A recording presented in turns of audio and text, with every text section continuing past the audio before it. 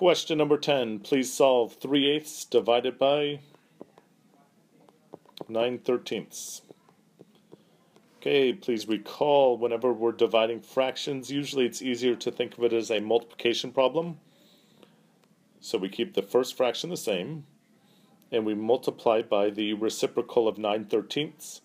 The reciprocal means we're going to flip the fraction, so 13 over 9. Then we look for opportunities to simplify our fractions.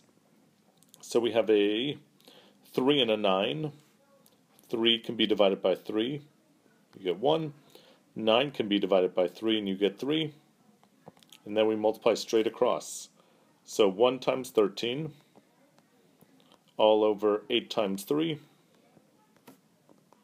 And that gives us something over something, and that will be our answer.